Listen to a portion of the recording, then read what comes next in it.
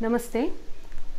I am Vrinda Acharya, a Carnatic classical vocalist, and I would call myself as someone who is extremely passionate about anything that is traditionally Indian.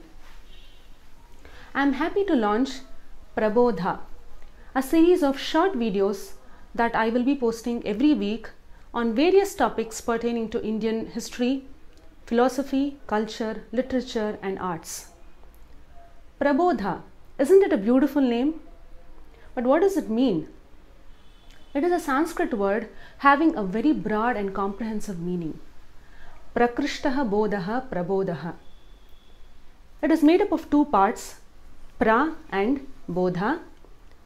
The word bodha means knowledge, intelligence, consciousness, awakening, enlightenment, a deep insight and much more.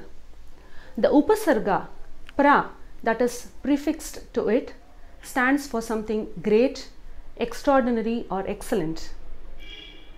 Isn't ancient Indian wisdom all about that deep understanding, profound intelligence and awareness about all aspects of life? Please do watch this space regularly for updates and subscribe to my channel. I am really looking forward to this journey with all of you. Namaste, Shubhamastu.